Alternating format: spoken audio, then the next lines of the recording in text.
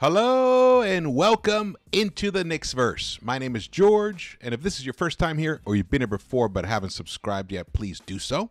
Along with hitting that thumbs up button for me and sharing the video, very important. If you could share it with other Knicks fans who aren't aware of this channel, that would be great. Also, hit the thumbs up button for me and drop your comments. Love the comments. They really help me a lot, like I always say, and they really do. All right, man, guys, ladies, everybody, fans, this is... we are in an incredible period right now. The New York Knicks just completed their 80th game of the 2023-24 season. They are now firmly in third place. They just went up to Boston and beat the living daylights out of them. So much so, Boston waved the flag before the end of the third quarter. That's right, the Knicks lit them up for 100 points in 3 quarters. The rest was just gravy. The final score doesn't even show the real result. Look, 118 to 109. The bench units, the Celtics bench unit caught fire. Then they started making mistakes. They took their foot off the gas totally, and that's what the final score ended up like that. But the team was, the score was, the game was a blowout. The game was a blowout. Let's get to it. I got highlights for you. Got highlights, and here we get into it. 118 to 109. Jalen Brunson once again. Unbelievable what he's doing. I'm going to get into talking about that, but let's go to this. Alan Hahn tweeted this out. In the span of 5 days, the Knicks beat the top 2 teams in the East, Milwaukee and Boston, on each of their respective home courts. Now, you could say, all right, Boston didn't have much to play for. They're the automatic number 1. They're the overall number 1 seed. But, Tatum, Brown, Horford, Kristaps Porzingis, all those guys were listed as questionable and possibly out as of yesterday. Well, they were all suddenly available, and they all played. It was a game. It was there on their home court. This game could have been a competitive game. It didn't have to be. But one of the main reasons is because that man is now completely unstoppable. Completely unstoppable. But let's look at the standings right here. Milwaukee has 49 wins. The Knicks have 48. There's 2 games left. If Milwaukee splits and the Knicks win the last 2, we do end up in third anyway. Because we need Milwaukee to lose the next 2 games. So that's the key here. If Milwaukee loses the next 2 games and the Knicks win the next 2 games, the Knicks end up in 2nd seed. But the most likely scenario, though, Giannis is out for the remainder of this season. I'm sure he'll be back for the playoffs. They're just going to rest him. They're not going to risk anything. I forgot the injury. I forgot what the injury was, but he is out for the rest of the season. So it's not a given they'll even win at least one of the 2 games remaining. So keep an eye on that. The Cleveland Cavaliers are right behind the Knicks with 47 wins. Now, here's one scenario. If all 3, Milwaukee, Knicks, and Cleveland, somehow end up tied, so that would mean, let's say the Knicks lose. Well, the Knicks, okay, here it is. Milwaukee loses their next 2. The Knicks split their last 2, and Cleveland wins their last 2. So they all end up with 49 wins. Then that means Cleveland ends up the 2nd seed, and Milwaukee ends up the 3rd seed because they get the tiebreaker, because in a 3-way tie, division leaders get the tiebreaker. Lame. I think it's ridiculous, stupid kind of decision, but whatever. And the Knicks would end up in the 4th seed. However, right now it's looking most likely like the Knicks will end up in 3rd. And as you see below, there's Orlando right there. There's Indiana, the Sixers. So that means the Knicks would end up playing Indiana most likely if all things stayed the same as they are right now. But there is no guarantee of that. As you know, there are still 2 games left for every team. Let's check in right now on how it's going. Actually, there really is no other team in the East playing right now. Well, the Bulls ended up winning tonight. They pummeled the Pistons, but they're the 9th seed right now. Let's see. So tomorrow, on Friday, the Knicks do play tomorrow. It's a back-to-back games. They go back home, and they play the Nets. We should be able to take care of business there. Raptors play the Heat. Let's see, Magic play the Sixers. That's a big game. Interesting game. The Sixers are trying to climb up the charts. So let's say, the Sixers, I could see them beating them. I could see the Sixers beating the Magic, and then they will be tied. They will be tied in the standings. Then there's the Pacers and Cavaliers are facing each other. So one of those two is going to get a loss. They're going to get a loss. And it could be the Cavs, for all we know. And let's see. Who's left here? The Bucks. The Bucks play OKC. They're in OKC. Okay, interesting. And without Giannis, that's going to be a tough game for them to win. But their final game of the season is the Bucks in Orlando on Sunday.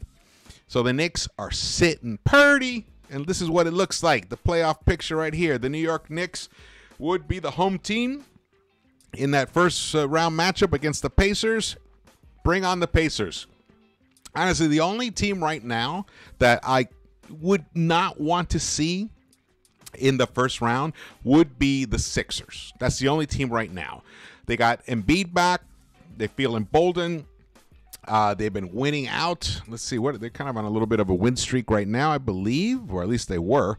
Let's see. The Sixers are 7. They've won 7 out of their last 10 games, and they've won 6 in a row. So they are hot. They're the hottest team right now in the East, and because they have a lot to play for, they had a lot of ground to make up for. While Embiid was out, they slid down the standings.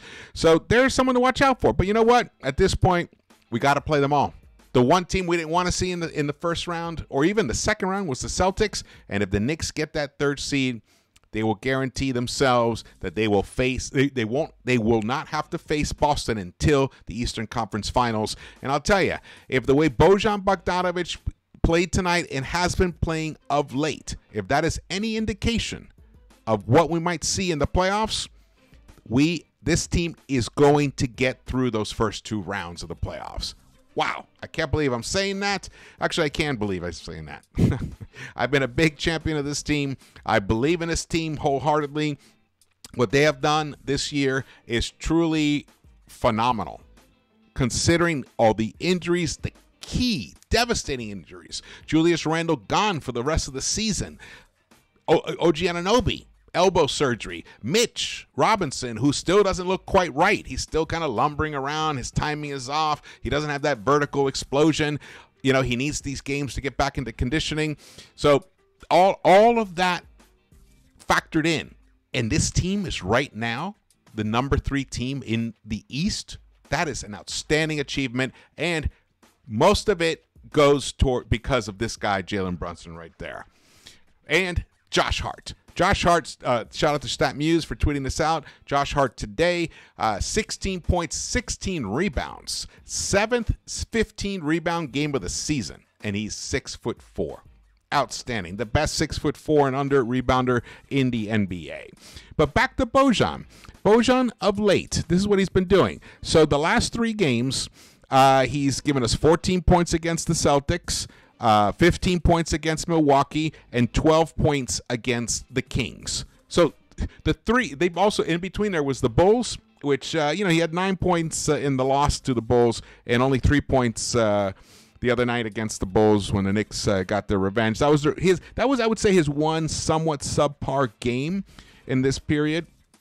But he's starting to figure out how he can contribute to winning on this team, and we desperately need that from him because we're missing Julius Randle, and Precious Achiuwa has been struggling offensively as of late. So this is a nice sign to see that Bojan Bogdanovic, who has been a career starter and who was averaging 20 points a game as a starter for the Detroit Pistons before he was traded to the Knicks, he kind of lost his feel for the game, didn't understand where to be on the floor. All of that is starting to work itself out, and he's finishing at the hoop.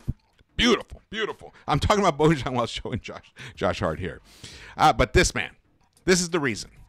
Another plus 35-point game for him. 39 points, 4 assists in 3 quarters. 3 quarters he did this. That is just freaky stuff, guys. In 3 quarters. This is what he did in 3 quarters. Shot 15 of 23, 65.2%, 6 of 11 from the 3-point line. 39 points, a plus 28. for Mr. Jalen Brunson. But he wasn't the only one with a plus 20. OG Anunoby, a plus 20. Isaiah Hartenstein, a plus 20. By the end of the third quarter, we're talking about. This is by the end of the third quarter. Here we go. Over the last 5 games, Jalen Brunson, shout out to Hoop Central for tweeting this out, 39, 2 and 4, 45, 3 and 8, 43, 6 and 8, 35, 6 and 11, 35, 2 and 11. Look at those beautiful numbers. Those are sexy, sexy, deep run into the postseason type numbers. The man is unstoppable. And Fred Katz tweeted this out. He picked up DJ Ace NBA's tweet where he said Jalen Brunson has seen the entire span of possible coverages over the past several months and has smoked all of them. Boom. Fred said, writing on this tonight, he basically saw everything from Boston tonight. Different defenders, different coverages, smalls guarding bigs, just so Boston could switch pick and rolls. Still went for 39 points on 15 of 23. Okay. This is why I'm saying there is no ceiling on this team. This team can beat the Celtics in 7 games. It can do it. And let me tell you, there's a very good chance they will. The Celtics do not look like they have that fire right now. They can recapture it. But the way this team is cooking right now, they have an unstoppable player. And now we have OG Anunoby back, who can stifle Jason Tatum. And we got Josh Hart, who can, annoy Jaylen Brown. So really, they have to depend on Kristaps and the others. Kristaps, of course, is a tremendous, difficult matchup for us when he's cooking. But I got, Mitch by then will have had two playoff rounds under his belt to get that better conditioning, because he is struggling out on the perimeter, which is where he'll have to deal with KP on the offense when KP's on offense. I still like it. Even without Randall, I actually thought without Randall, we don't have a chance of doing much. I am changing that opinion based upon the NBA's inability to stop this man. And it's not just because he's putting points up. His efficiency is insane. 65% he shot tonight. 65%, and they were trying to stop him. That's what I'm talking about. We got a special team here, guys. This is a great season. This could become the best postseason we've had since 1999-2000. Yes, let's go. All right, here are the stats. Before we move on to that, let's get to the highlights. Here we go. That was the first score of the game. Kind of at that moment, I was thinking, oh, no, maybe. I don't know. I always have this kind of doom and gloom feeling when we play against the Celtics. If we don't come out sharp right away, that they'll just smoke us, knock us off the court. But it was not to happen. The New York Knicks, they contributed 32 points today. Again, but the Celtics were right there with 29, so we were +3. But the Knicks shot 53.6%. And the Celtics shot almost 58% in that first quarter. However, the Knicks had an additional 9 field goal attempts, and that trend kept going on. By the halftime, the Knicks had 21 additional field goal attempts than the Celtics. That's just pure hustle. That's second chance opportunities. That is the Thibodeau style of play. A lot of that is Josh Hart, but that style of play is emanating throughout the entire lineup. Beautiful. Here we go. Tatum, nice little play to break it up there, but Tatum did pick it up. Those are always the frustrating ones when a great defensive play still ends up in a score for the team. But look at this.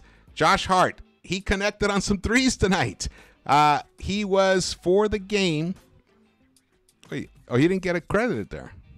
Interesting. They're only giving him 1 of 4 from the three-point line. I could swear he shot better than that. That is bizarre. All right. That is what it is. OG Anunoby, 12 points for him. He played 26 minutes. He was 5 of 10, 50%, 2 of 3 from the three-point line, 5 rebounds, 1 assist, 1 steal, 1 block, only 1 turnover, finished a +20. Josh Hart, 5 assists, 1 steal, 16 points, a +18 for him. And Dante DiVincenzo, you can never leave him out of a conversation about the Knicks. He played the most minutes tonight, 41 minutes. He shot 7 of 15, 46.7%, 3 of 7 from the three-point line. That's almost 43%. 4 assists, 1 steal for him, 17 points for Dante DiVincenzo. Beautiful. The Knicks ended up with 24 assists tonight. Not that high, considering they ended up for the game only shooting only shooting 49.5%. That's like just shy of 50% and almost 39% overall. But they had a rocky fourth quarter because before that, the Knicks, if you remove the fourth quarter, the Knicks shot a crazy 50% overall for the game, 41 for 82, 40% from the three-point line. They did miss some free throws. They only went to the free throw charity stripe 10 times tonight, but only connected on 6 of them. So that ain't good. By 3 quarters, the Knicks were destroying the Celtics on the boards, 46-26. Gorgeous. Let's see here. For the game, Knicks ended up with 52 rebounds, the Celtics with 36. I do think the rebounding is going to continue to be a problem for the Boston Celtics when they do play the Knicks in the Eastern Conference Finals. The Knicks are just a hungry team. They're one of the best rebounding teams in the game. And now we got OG back. We got Mitch back. Also 2 very good rebounders. Well, Mitch is a great rebounder. And if his conditioning starts clicking in, which I'm expecting it will, and I'm saying that because when I look at Tom Thibodeau on the sidelines, when they cut to him, or sometimes I just kind of get up to the screen and I look at his reactions. When I see his reactions to when Mitch isn't able to get to a loose ball the way he normally would, or where he just makes a mistake, or he mistimes a jump, or his putback isn't quite right. I don't see frustration on Thibs' face. I see patience. He knows his feeling is Mitch will eventually get to where he needs to be. So that's a good sign. That is the indication to me that we shouldn't worry about Mitchell Robinson right now. All right, so there you go. Through 3 quarters, and the third quarter was a thing of beauty for the Knicks. The Knicks were already up in the first half by 21, and in that third quarter, they came out and just destroyed them, shooting 4 of 10 from the three-point line, 50% overall, 14 rebounds, 31 points to Boston's 23. So by the end of that third quarter, they were up, what were they up, like 30? They were up 29 points. They were up 29 points by the end of the third quarter. And that's when Mazzulla just threw in the flag. Look at that. Look at that. 6 of 11 from Mr. Brunson from the three-point line. Woo! There we go. It's probably one of the few highlights for Boston in that third quarter. Let's see what happens here. Oh, a nice little play. Got snuck in, slipped by Brunson. Let's see here. Look at Brunson. Oh. Missed, but look, Mitch, look at that. Nice to see that. And he hit the free throw. So he finished the and one right there. Nice job for Mitch. Mitch played about 15 minutes. He was 2 of 3 overall, 5 points. He was a +7. He did get a steal, but only 4 rebounds for him in 15 minutes. That's a little low. I'm expecting all of that to improve. But look at this score by the end of this third quarter. The Knicks had scored 100 points on the Boston Celtics in 36 minutes. 100 points in 36 minutes. And Precious Achiuwa finally got in on the action. Though overall, in his 16 minutes, he was only 1 of 6. Deuce been struggling with his shot of late. That was his 1 bucket that he made. He was finished 1 of 6 himself as well, 0 for 4 from the three-point line. But he did pick up 4 assists, got a steal. I think, like I said in the previous recap, the minutes load has caught up to Mitch. He has played the most minutes of any player for like a 3-week stretch. And, as a guy who barely played at all and suddenly to play the most minutes in the NBA, that's got to impact you. His body's probably just a little tired, and that throws off your focus. The beauty is the Knicks are going to have an entire week off after Sunday's final game. They'll have a week off. That'll be enough time because Deuce needs to recover, get his energy back. Josh Hart needs to rest that wrist and just rest in general.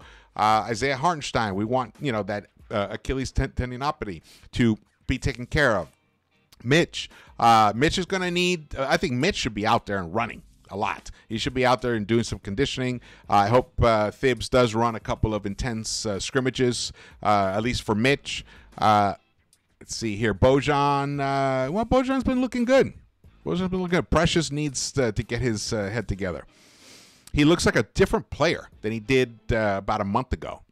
I don't know what happened. He could be nursing a slight little injury. We don't know.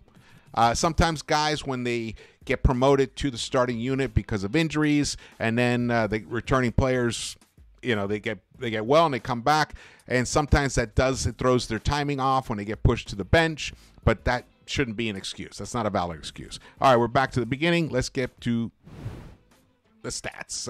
I've rattled off most of these, but Bojan, as I said, looks 6 of 10 overall, 60%. Beautiful.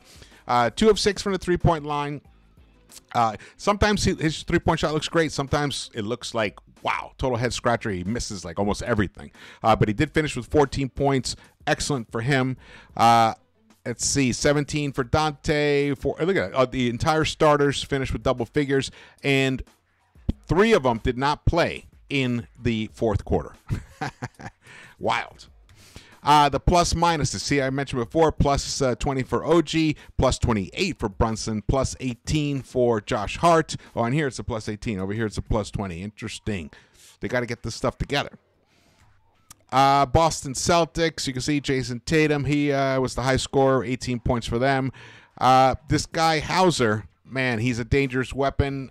22 minutes. He was 3 of 5 from the three-point line, 5 of 8 overall, 15 points. Same with Pritchard, 16 points for him. Those two are permanent members of their of the Celtics rotation, along with Al Horford. It's going to be interesting to see who is going to be that 9th guy. Is it going to be Cornette or Tillman? That's going to be interesting to keep an eye on. Drew Holiday had a very insignificant game for him. 29 minutes, just 7 points for him. He was hurt by Brunson a lot. Brunson put the pain on him, man. And Derek White, look at this. 29 minutes, 1 of 5 from the field, 0 for 3 from the three-point line. Oh, man. I'm not expecting Boston to play like this, obviously, in the playoffs, but they do have a tendency to, I don't, what's the word? Not disappear, but not take the moment seriously. And they have all the talent.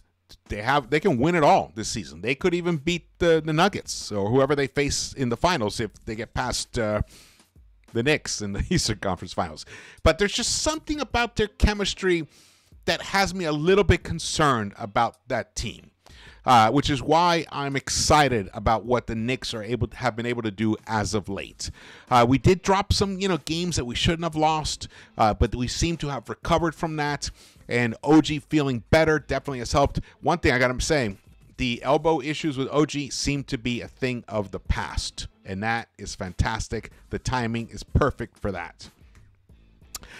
Here are the team comparisons. What's of note here?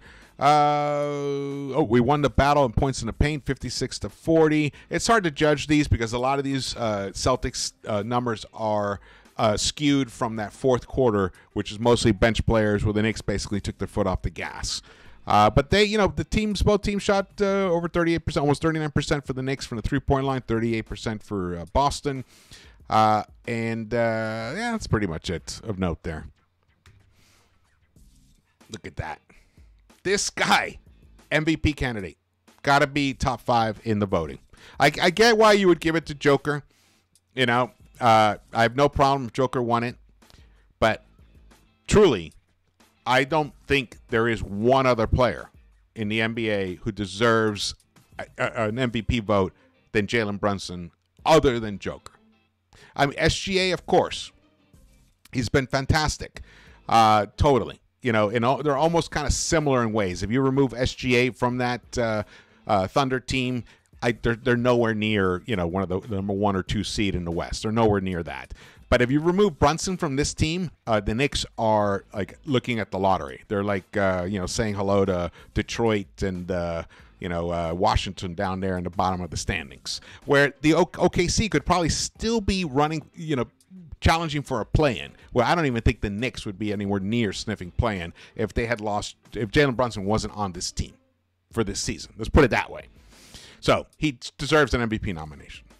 All right, tomorrow, going to be doing a live pregame show with Noah Cahill from Clutch Basketball, who respect his opinion. He's a young guy. He's going to give us that young vibe. I can't wait. Looking forward to that. Been wanting to get him on the show for a while, even though he didn't know it. I reached out to him a couple days ago, so we're on board for that. So if you are around, you can join us for the pregame live. Please do so. And, of course, I will be doing a postgame recap as well. And then on Sunday will be the final game of this incredible season. And hopefully the Knicks will close it out strong, without any injuries, with nothing going wrong, and we secure that third seed. I really want that third seed. If we can get the second seed, awesome. But the third seed is what I want. All right, thank you so much for watching this. Again, my name is George.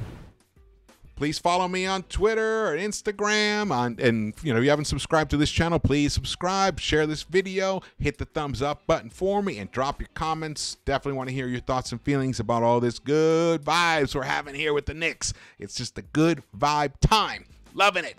Loving it. New York, let's go. All right, I will see you around the Knicks-Verse. Jalen Brunson's a motherfucker.